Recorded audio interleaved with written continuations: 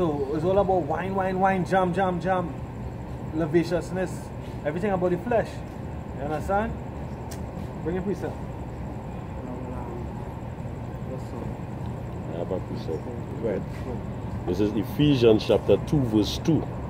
It says, wherein time past we walk according to the course of this world, according to the prince of the power of the air, the spirit that now worketh in the children of disobedience. It says, amongst whom also we all had our conversation in time past in lust of our flesh, fulfilling the desires of the flesh, of the mind, and were by nature the children of wrath, even as others. Right, I know. I like how you brought out that scripture. That was in the spirit, because here was the next part. It says, being in the last day of the liturgical season, historically known as Shrovetide, before Pentennial season of Lent, right? Pentennial, I guess that means going back to what? Repentance and what? You're paying, well, you're paying for your sins, right? Yeah. You're sacrificing for your sins, right? Related to popular practices such as indulging in food and one sacrifices, and indulging in food that one sacrifices for the upcoming 40 days, right? So that's the pentennial, that's the sacrifice that we had to make. We're locking off food, but preceding locking off the food, what we do, we're going to partake and gorge, not we, sorry, the two-thirds and the heathens, they partake and they gorge in the food. You know, we know that what? Food does what? Nourishes the flesh, right? And what we are about living in the spirit, not the flesh. And even the food that we're supposed to eat, supposed to what? Cleanse the flesh and empower the spirit, right? According to the dietary laws. And according to the law of the Most High, going even back to Genesis, it says what? Let every green tree be what? Be meat unto you. Let the herbs be food unto you, meat unto you, right? So if we eat the right thing, we'll be more in the spirit. But what they listen to the things that they eat for Shrovetide or Pancake Day or Shrove Tuesday or Carnival Tuesday, right? It says the sacrifices for the upcoming 40 days associated with Shrove Tuesday celebrations. Before commencing the fasting and religious oblations associated with Lent, the term Mardi Gras is French for Fat Tuesday, right? Referring to the practice of the last night of eating richer, fatty foods before the ritual of fasting of the Lenten season, which begins on Ash Wednesday. Now, guess what? We're not even supposed to eat the fat. We're not supposed to eat the fat. We're not supposed to eat the blood, right? We're not supposed to eat animals that was what? God or died upon themselves, right? But guess what? The foods that are wrong for carnival, I bet you bottom dollar is abomination to the Most High. All of them is abomination to the Most High. Nobody is selling no herbs around the savannah. You understand? If I could say real quick, Go ahead. one of the years for carnival going by there was for the was some cleaners just come and clean after the carnival. They was getting after that dog parts, dog head, dog this and dog that. You know? Yeah. Right? The next article I'm going to read, or the next name I'm going to go into is Mardi Gras. It's a holiday the day before Ash Wednesday, right? They said Mardi Gras celebrations in New Orleans, Louisiana, United States. This is from the Wikipedia, right? It says significance, right? It's also called Fat Tuesday or Shrove Tuesday. Type Christian cultural significant celebration of the period before fasting season of Lent, right? That's why this carnival always happens before Ash Wednesday, and Ash Wednesday is not the same day every year, all right? It says celebration, parades and parties, right? And the scripture says not to live in the flesh. In the flesh is what? Reveling. Anybody can bring it out. Yeah, go ahead. This is 1 Corinthians chapter 10 verse 5. But with many of them Yahweh was not well pleased, for they were overthrown in the wilderness. Now these things were our examples, to the intent that we should not lust after evil things as they also lusted. Neither be ye idolaters, as was some of them, as it is written, the people sat down to eat and drink, and rose up to play. Alright? And that is what they're doing this. They're eating and drinking and playing as well. Going about, you know, dancing, doing whatever wickedness, dancing with another man's wife, whatever the case is. That is basically what they're doing. Rising up and to play, and the Lord saw that as wickedness. Alright? Just, I ain't finished, but I just want to bring out some precept. This Ecclesiasticus 19 verse 2. Wine and women will make men of understanding to fall away, and he that cleaveth unto harlot shall become impudent. So wine and woman, that is what going on for carnival. Wine and woman, and that is it's just adulterous acts going on. Alright, and the spirit of adultery around the heavy. You understand? The spirit of adultery around the heavy, and that is actually causing people to just go further and further away from the Most High. Right? And but the Lord said that we could be a light to the Gentiles.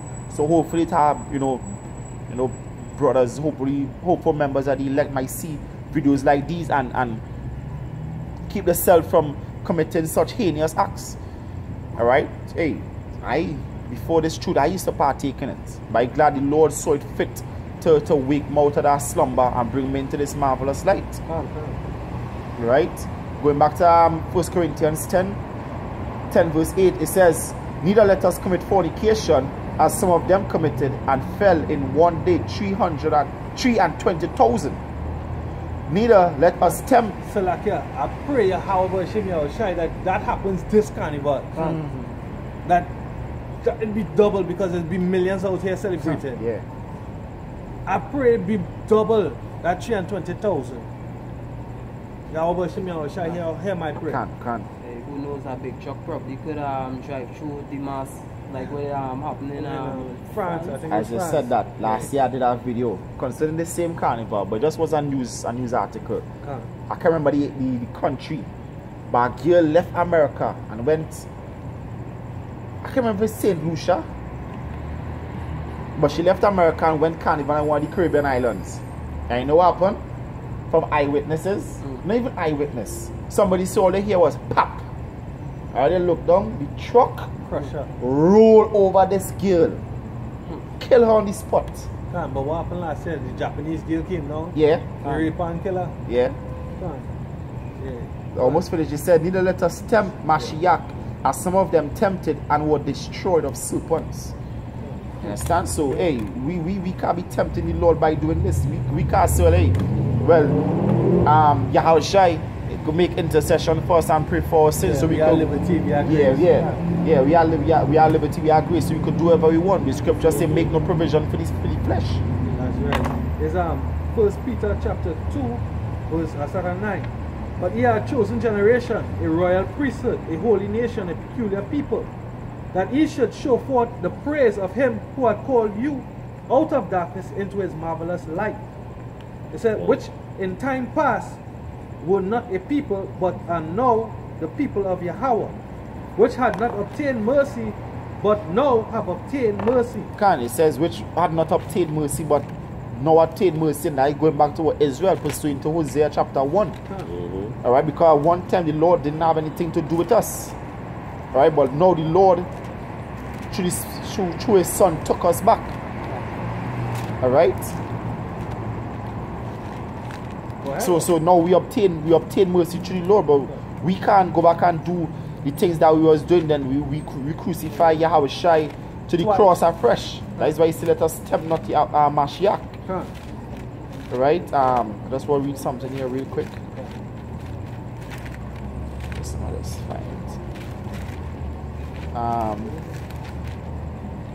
Yeah, what? Read. It says, verse 11, dearly beloved, I beseech you, as strangers and pilgrims, as abstain from fleshly lust, which war against the soul. Right? Abstain from fleshly lust, which war against the soul. Right? I jump in, of course, to 1 Peter chapter 4, verse 1. For as much then as Mashiach had suffered for us in the flesh, arm yourselves likewise with the same mind. For he that had suffered in the flesh had ceased from sin, that he should no longer live in the rest of his time in the flesh, to the lust of men, but to the will of Yahweh. For the times past of our life, many suffice us to have wrought the will of the Gentiles, right? When we walk in lasciviousness, lust, excess of wine, revilings, banquetings, and abominable idolatry. Banquetings. Carnival. Reviling. Reviling. Wine. Right? And there's plenty of idolatry there too. Yeah, Bacchanal. Because that's just in this song, I love Bacchanal. She's the queen of Bacchanal. Yeah. That's the title she called upon herself. Which goes back to Bacchus. Bacchus, right? Which goes back to Dionysus. Dionysus. Which we're going to bring out. Okay. Right? Because they said that which at time wasn't a people. Yeah. So he wasn't considered the Lord's people. No. Right? We were heathen, going after the ways of the heathen. There's Philemon, Gentiles going after Philemon, verse 10 and 11. I beseech thee for my son Onesimus, which I have begotten in my bonds, which in time past was to thee unprofitable, but now profitable to thee and to me. Yeah, because Philemon, Onesimus was the slave of Philemon, right? He was a Hebrew, but he was wicked, right? But Paul ministered unto him in jail. He was in jail with Paul, right? So he said in time past, and then Paul was telling him when he received him back, receive him as though he receiving Paul, a son of Paul himself, because what? Paul took him on as an understudy, and he taught him, and he understood, and I guess he repented, and he went back to Philemon. Well, he was supposed to go back to Philemon, right? Because what? Some brothers, I'll give acknowledgement because I learned this from a video that I watched with Brother Yashawamba and some other brothers from Arkansas camp, and the brothers broke it down, right? Right, and as I said, he was unprofitable. So we were unprofitable at one time, but then through the Spirit of the Lord, we were taught this word, and now we be profitable unto the Lord. I can even attest that even when I was out there, it always felt like a heaviness. It's like you know you're doing something wrong. You understand? It's like you're enjoying yourself, but like it's like you have something in the back of your mind saying, hey, you're doing something wrong. Conscience. Your conscience, your Holy Spirit, I guess. What? No, that was it? That is it. Yeah, this is what it's saying we're reading again Mardi Gras, right? We have Mardi Gras. basically 16 minutes. Right, so Mardi Gras is also related to Shrove Tuesday, Carnival, Shrove Monday, right? So let's say Shrove Monday real quick because we're running out of time, right? Shrove Monday, so this is our next occult or pagan day, right? It says Shrove Monday, the Monday before Ash Wednesday. This year is going to be what? February 27. So Shrove Tuesday is going to be 28 and February 27 going to be Shrove Monday. The 2 days that we normally celebrate as Carnival Monday and Carnival Tuesday here in Trinidad, right? It says Shrove Monday, sometimes known as Kulup or Kolop, right? Monday, Rose Monday, or Mary Monday, or Hall Monday. So these are certain names that they can throw out because Israel is scattered abroad. So most likely Israel is a part of the denomination wherever it's celebrated. In Germany, in France, in Sweden, it's most likely out of Israel they came from, right? Is the Monday before Ash Wednesday every year. The part of the English tradition Shrovetide celebrations week before Lent, the Monday precedes Shrove Tuesday, right? So you see why it's always Monday and Tuesday, and you see why now it's always before Ash Wednesday, right?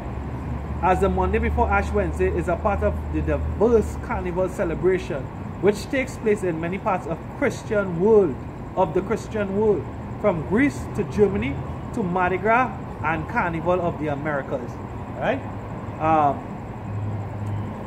I don't know, there's plenty of information, but we're running lack of time, right? So when you're reading along, Carnival celebrated in Germany as Rose Monday. It's called Rose Montag. That's the German Rose Montag, right? It says what is the highlight of the German Carnival of Carnival. That's how they pronounce it in Germany, I guess.